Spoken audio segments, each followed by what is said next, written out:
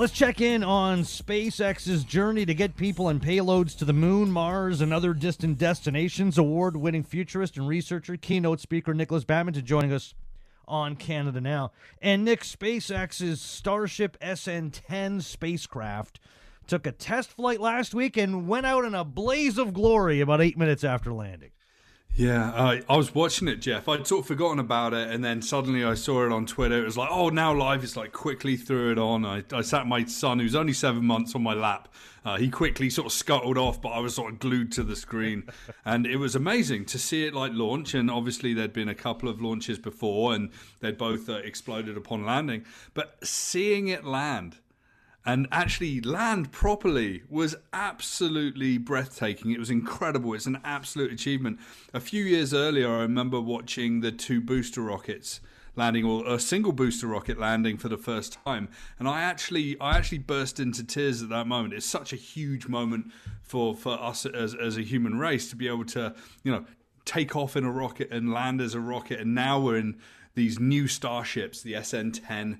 It landed, a few minutes later, and sort of unexpectedly, due to a propellant leak, so they think, it then exploded. So, it makes for good fireworks, right, Jeff? But You know what? SpaceX, they've already got SN-11 on the launch pad, ready to getting ready to go in the next few weeks. So, here's hoping that they get there, they can land it, they can prove this technology, and then we can think about, what the next steps are. Well, it's amazing how soon all of this can happen, because Musk's goal is to have humanity become a multi-planet species, and the SpaceX aims to get a Starship prototype to orbit this year, and he expects the final spaceflight system to be flying people regularly by 2023. By 2023. So this is all happening. Like, if one hasn't been paying attention to this, it feels like it's just happening overnight. I love the hyperbole of Elon Musk, the big ideas and pushing further and faster. And he's done this with all of his businesses. People doubt the big thinkers, and then the big thinkers with enough money over time can sometimes make these things happen. But yeah, this push is really, really very impressive. The money that they save in being able to recycle rockets and reuse them can actually mean that they've got faster cycles of being able to send payloads up into space. We've got the Artemis lunar landings sort of being planned in the next couple of years. That's going to be really interesting. Is it going to be a regular occurrence to be jumping into a Starship rocket and then flying around within 3 years? Well, Elon Musk has got a hell of a pace going already. So we're at the beginning of 2021.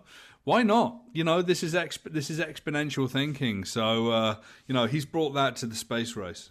Well, and I was talking to my kid last night, my older one, and I was telling him about you coming on the show. I always talk about when you're coming on the show, because it's always something interesting, and I always feel like, hey, the things that we're talking about, it's going to happen in your lifetime. This is going to be a big deal.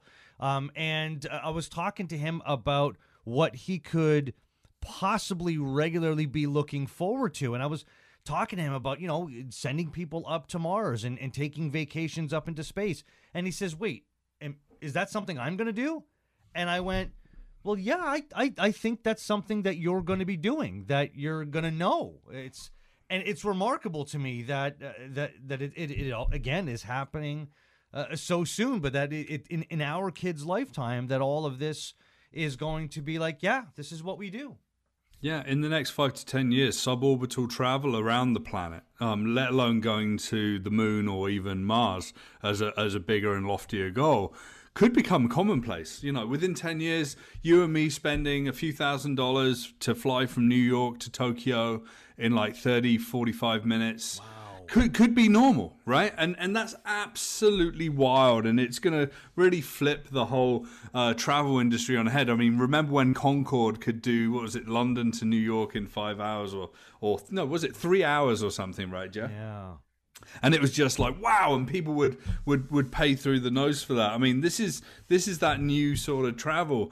I tell you what, the first people to do this are going to be some of the bravest people out there, right? But you know what? Like, all the billionaires and geeks and true believers of Muskdom are going to be like the first on the ramp to get on the rocket to fly from one place to the next. And with this this Starship fleet, like SpaceX founder, CEO Elon Musk wants to have Starship carry the entire load of flights and phase out all other flight hardware. So in looking at what happened last week, this is like the next step into that happening. Yeah, I think it's it's like wishful thinking that suddenly you're going to replace every single plane on the planet or anything like that. I mean, you know what? We're still going to want to fly from Billy Bishop Airport in Toronto down to LaGuardia. This is not the way that we'll be doing it on a Starship, right? So I think for those long haul journeys, he could have a good point. Within 30 years, maybe it's going to replace a lot of the aircraft out there. Maybe if he can make this hardware cheap enough. But we have to remember that you need to have certain conditions to take off and land these things, right? So we're still going to be restricted by Mother Earth and the cycles of planetary weather. So, there are some things that we do need to consider in the mix.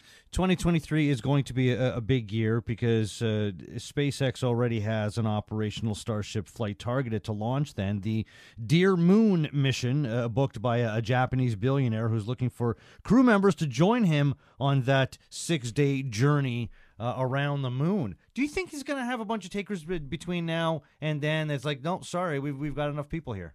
So many people are inspired by the idea of space flight and leaving this Earth. Right now, yes. there's gonna be a queue. There's gonna be a queue of people, Jeff. Right? Yeah. And it's gonna be,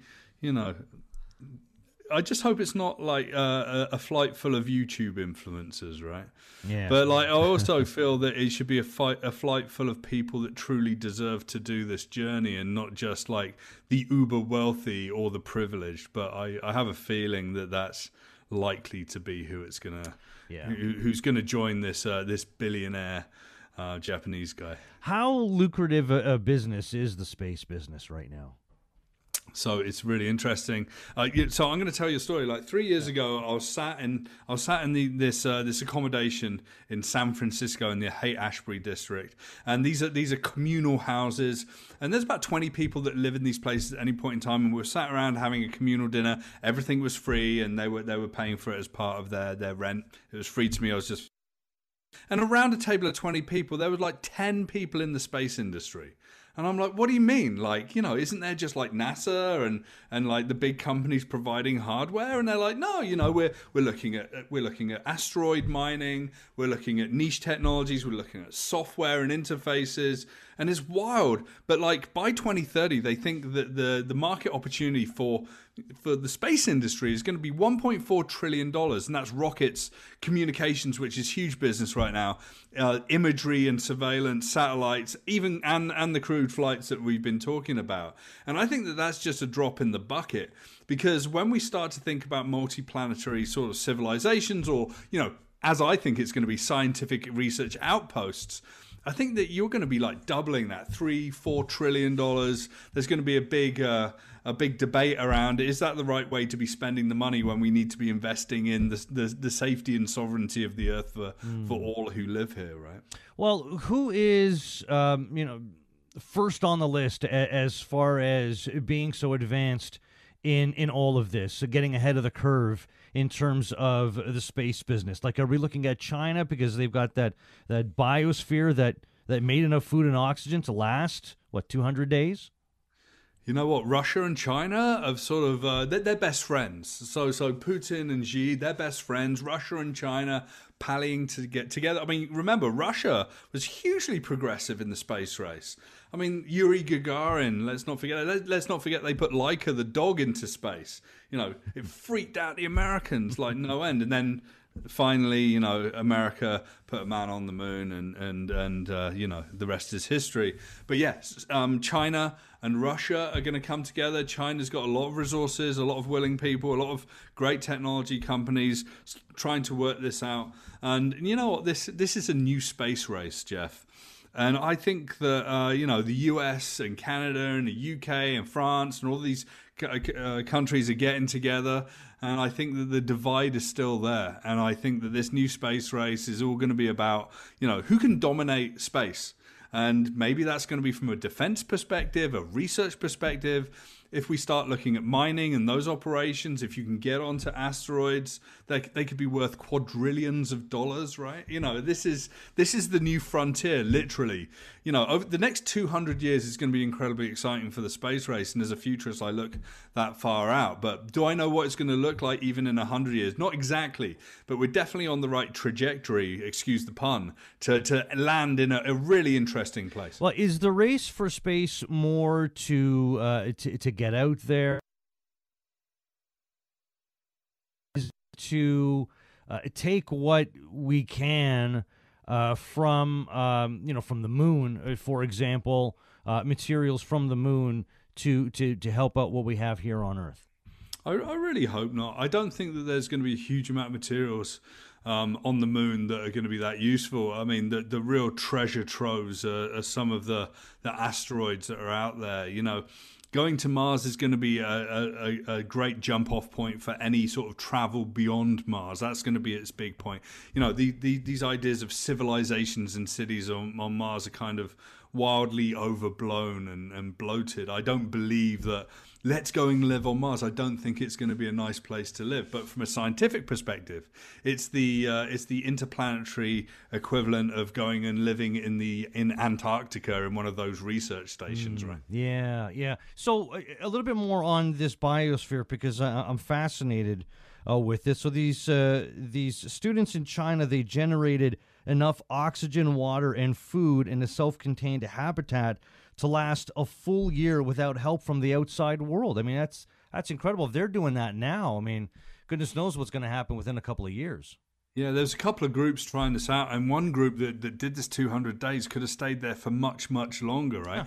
Yeah. So they generated oxygen from plants and vegetables grown under LED lights, and almost everything else they needed for survival came from recycling, and whether that's water from the human body or whatever, that kind of happens on the International Space Station, right?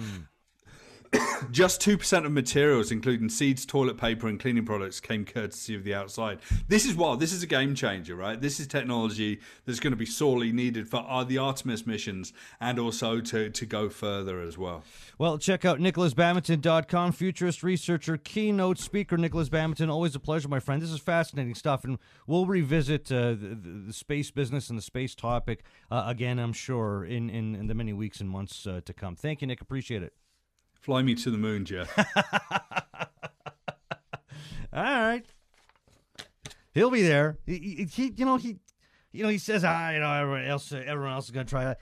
Nick is always the first one in the pool. He'll be on that flight. He'll be the first one out of here to try something new. That's just the way he rolls.